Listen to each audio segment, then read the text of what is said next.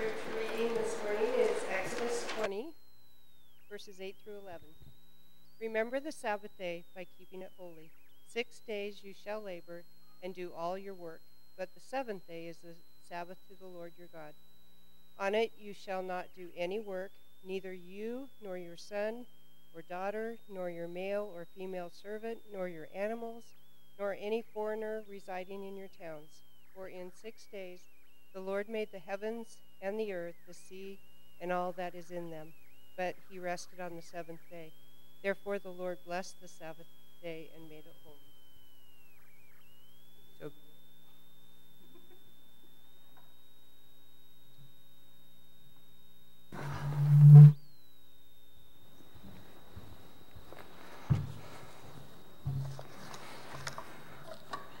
How loud am I? Way loud.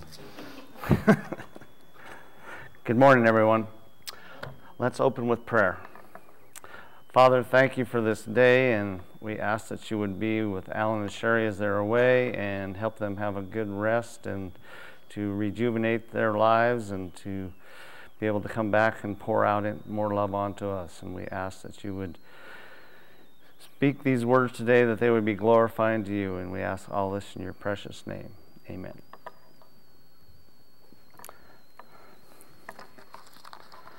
So, Alan asked me to bring you the message today in his absence. He's going to be gone for a few Sundays, and luckily you only have to put up with me for once. So I chose this Sunday because this is the best Sunday of the year, which is my birthday. The Lord has laid the Sabbath on my heart to talk about today. I have a coworker who challenges me to look at my life and is constantly asking me questions about my beliefs. We are always going back and forth on where our denomination stands on different areas of doctrine. First, I was going to teach about the 10 Commandments, but as I was looking through them, I came to the conclusion that I could outdo Alan if I did them all, so in my length of sermon. So today we're going to focus on Exodus 28.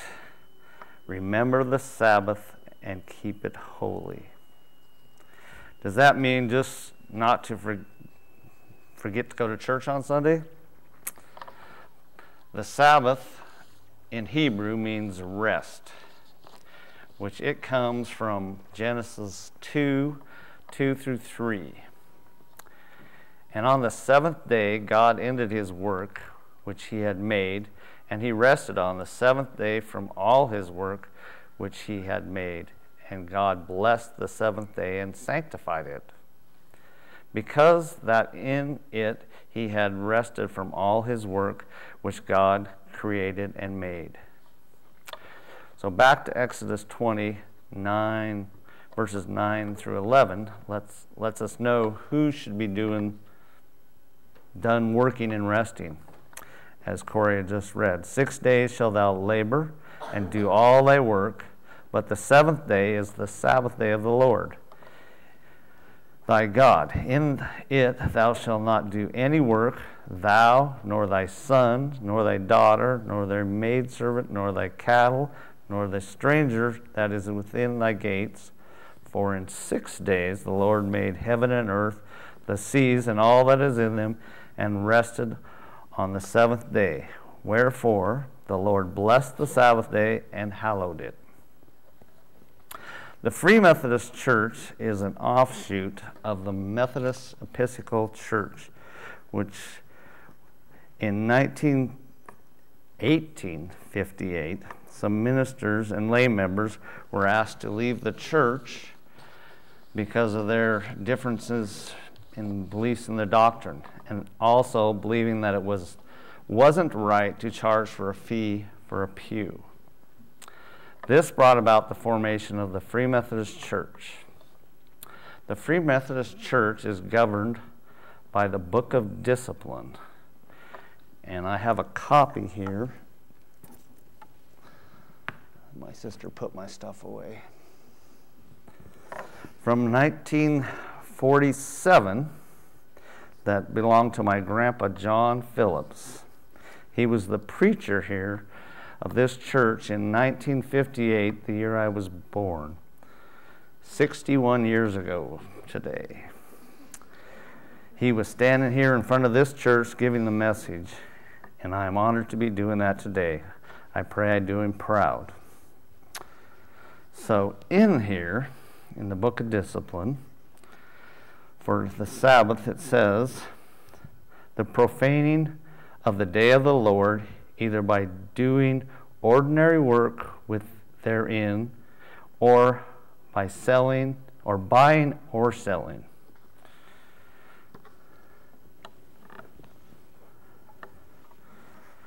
Profaning the Sabbath is to make sure and keep it holy or sacred. The 1985 version of the Book of Discipline states, I will observe the Lord's day in worship, Christian fellowship, and service, renewal of mind and spirit, avoiding all types of commerce, labor, travel, and pleasure, which distracts from the morals and spiritual purposes of the day. The newer version, as you just heard, says about the same thing, but has added travel into things to consider for the Sabbath. Sabbath travel is also talked about in the Bible. In Exodus 16:29, see, for the Lord has given you the Sabbath, therefore he gives you on the sixth day bread for 2 days. Let every man remain in his place, let no man go out of his place on the seventh day. This is while they were in the desert for 40 years and God supplied the manna on a daily basis. The Sabbath day journey is also mentioned in Acts 1:12. They returned to Jerusalem from the Mount of Olivet, which is near Jerusalem, a Sabbath day's journey. A Sabbath day's journey was about 2,000 cubits, which computes to be a little over a half a mile. Jewish law states that this was how far you could travel on the Sabbath. But this wasn't working out very well for people to get to church on the Sabbath. So they came up with a plan that you could go 2,000 cubits, and then you could stop and have a meal and pray, and this would become your new home, and then you could go another 2,000 cubits. So and this worked for a while, but then it became a little cumbersome to get through. So then they declared that all the city walls would be your home. So if you were in the city, that you could travel to and from church, which made life a lot simpler.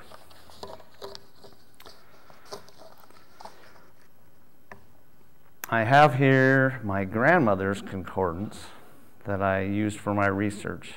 I want to read a section out of it that explains a little bit about the Saturday or Sunday Sabbath.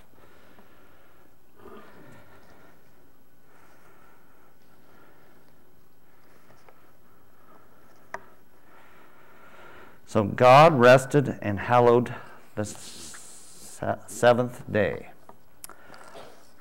By the Jewish law given at Sinai, the seventh day was to be a day of rest in which no secular work was to be done and which was to be kept holy to God.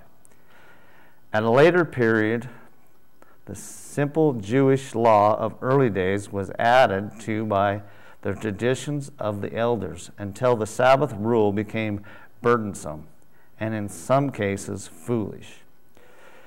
It was against this and not against God's law of the Sabbath that Jesus set himself in his teachings and healings.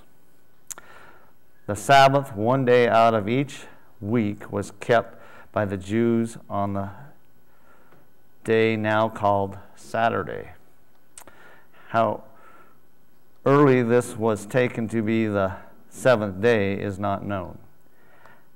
After the ascension of Jesus, the disciples met on the first day of each week for prayer and praise.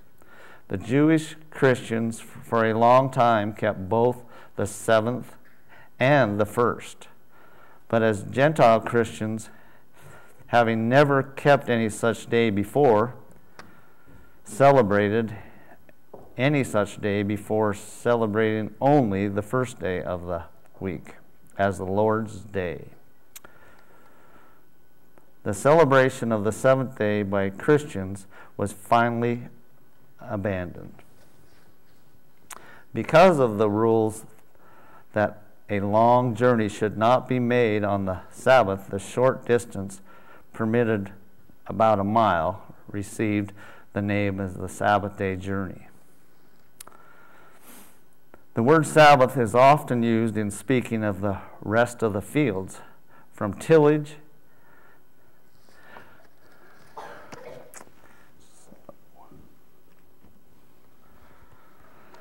the last little bit in there, it was for the crops and for gardens. Leviticus 25, 2 through 4, it says, "Speak to the children of Israel and say to them, when you come into the land which I give you, then the land shall keep a Sabbath to the Lord. 6 years shall you sow your fields, and 6 years you shall prune your vineyards and gather its fruit. But in the 7th year there shall be a Sabbath of solemn rest for the land, a Sabbath to the Lord. You shall neither sow your fields nor prune your fields." Just a little extra tidbit in there. So this is what the 2015 version of the Book of Discipline says. So it's been revised a little bit through the years. God makes it clear in Scripture by both example and command that one day in 7 is to be devoted to worship and rest. Jesus declared the Sabbath was made for people, not people for the Sabbath. We need a special day in which to turn from our daily work to worship God and to renew body and mind and spirit.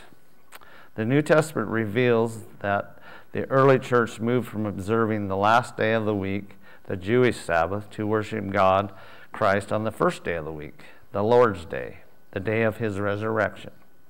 In keeping the Sabbath principles in a Lord's Day setting, we participate in corporate worship with the Christian community as the essential activity of the day. We refrain on that day from unnecessary labors in commerce and recognizing the salvation comes not from our own striving, but by grace as we rest in God. Pastors and others who must be involved in necessary work on the Sunday are encouraged to observe the Sabbath principles on another day. So, I've given you a little of what the Old Testament and the Free Methodist Church has to say about keeping the Sabbath. So now let's see what Christ has to say. First off, he summed up the commandments into 2, which is found in Matthew 22, 34 through 39.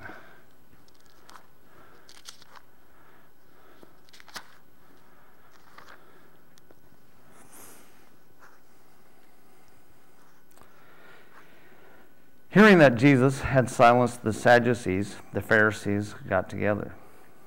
One of them, an expert in the law, tested him with this question: "Teacher, which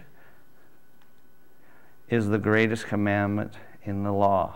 Jesus replied, "Love the Lord your God with all your heart and with all your soul and with all your mind. This is the first and greatest commandment. And the second is like it. Love your neighbor as yourself." And that's it. So, these 2 commandments tell us that God expects us, what God expects of us. First of all, put him first in our lives and love him with all that we have, and thank him for all that he's done and continues to do for us. We owe him everything. Second, if we treat others like we treat ourselves, the world would be a lot better place to be. He also shows us another example in Mark 2:23 through 28 to 3:1 through 5.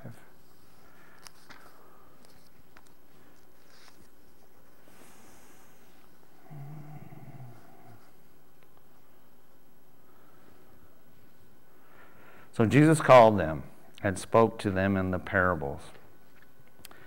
How can Satan drive out Satan? Am I in the right place? No, I'm not. Oh, I skipped. My bad. I should have wrote this out maybe. One Sabbath, Jesus was going through the grain fields, and as his disciples walked along, they began to pick some heads of grain. The Pharisees said to him, "Look, why are they doing what is unlawful on the Sabbath?" He answered, "Have you ever read what David did when he and his companions were hungry and in need? In the day of Abiathar, the high priest, he entered the house of God and ate the consecrated bread, which is lawful only for the priest to eat. And he also gave some of it to his companions. Then he said to them, 'The Sabbath was made for man, not man for the Sabbath. So the Son of Man is the Lord even of the Sabbath.' Another time he went into the synagogue, and the man with the shriveled hand was there. Some of them were looking for a reason to accuse Jesus. So they watched him closely to see if he would heal him on the Sabbath. Jesus said to the man with the shriveled hand, 'Stand up in front of everyone.'" Is that it? Yeah. Then Jesus asked them, "Which is lawful on the Sabbath, to do good or to do evil, to save life or to kill?" But they remained silent. He looked around and at them in anger and deeply distressed in their stubborn hearts, and said to the man, "Stretch out your hand." He stretched out his hand, and his hand was completely restored.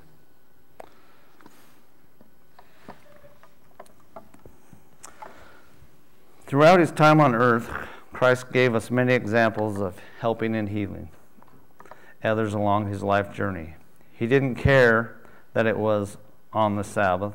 In this case, we just read about the disciples were also gathering food as they went along, leaves me to wondering. Christ was sent to this world to be the bridge for us to get to heaven.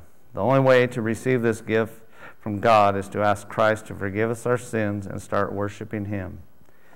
God sent Christ to make this sacrifice for sin, so we no longer have to sacrifice burnt offerings to God. Christ came to fulfill the law.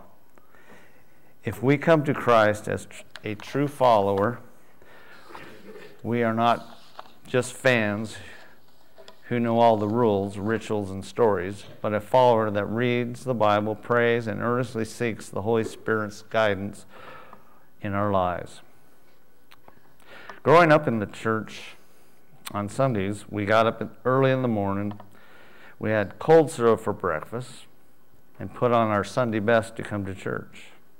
Most men wore suits and women wore dresses. As I got older, I felt God should love me in whatever I came to church dressed in. And he does. But I was recently challenged by my coworker that I was coming to church on Sunday to worship the King. And he does deserve to be dressed up for. Just saying. Back to my childhood. Sunday after church, we went home where my mother had prepared most of the meal the day before. And after our meal was a time of going to our rooms for rest, and we could read spiritual articles or the Bible. After this agonizing period of the day, I'm not a reader. as you can tell. We would sometimes go for a Sunday afternoon drive to see the countryside or go visit someone. Not always the quietest trip with 6 kids. Then we would go back for church for evening service, which I did look forward to because lots of the times we had sword drills, so it was a lot of fun. After evening service, we'd head home and watch Walt Disney before bed. That was a typical Sunday for my family. From this background and heritage, I feel it is important for me to try to be in church on Sunday. Corey and I have attended many churches in other towns when we are not here, which seems to be more frequent all the time. We have found that if we go to church with an attitude of how we can worship and serve the Lord, we are the ones that come home blessed. Most Sunday afternoons, I spend resting and enjoying time with my family. I could probably do better about reaching out to others and maybe need to think about my buying and selling on the Sabbath. We didn't have as much problem with this in the past because most stores were closed on Sunday. If people would stop buying, stores would start closing again.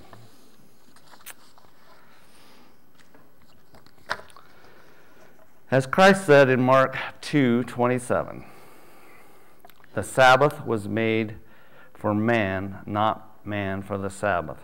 God instituted the Sabbath to glorify himself, but also to glorify himself. But it also blesses man by giving him a day of rest from his labors. The Pharisees turned it into a burden and made man a slave to their mirage of man-made regulations. Christ claimed he was greater than the Sabbath and thus was God.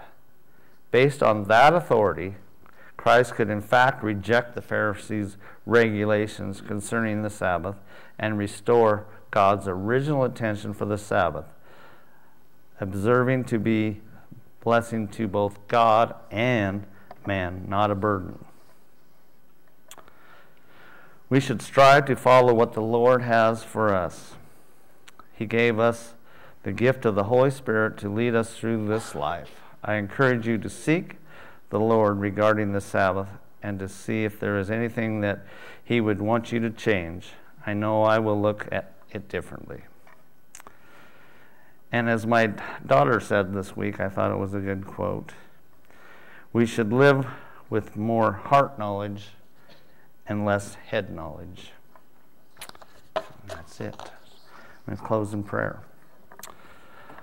Father, thank you for giving me the strength and the wisdom and the words that you would want me to speak today. And we ask that we would help us to observe this day and that we honor and glorifying to you. And we ask that you would lay your healing hands upon those that can't be with us this day and protect over those that are traveling. And we ask all this in your precious, precious name.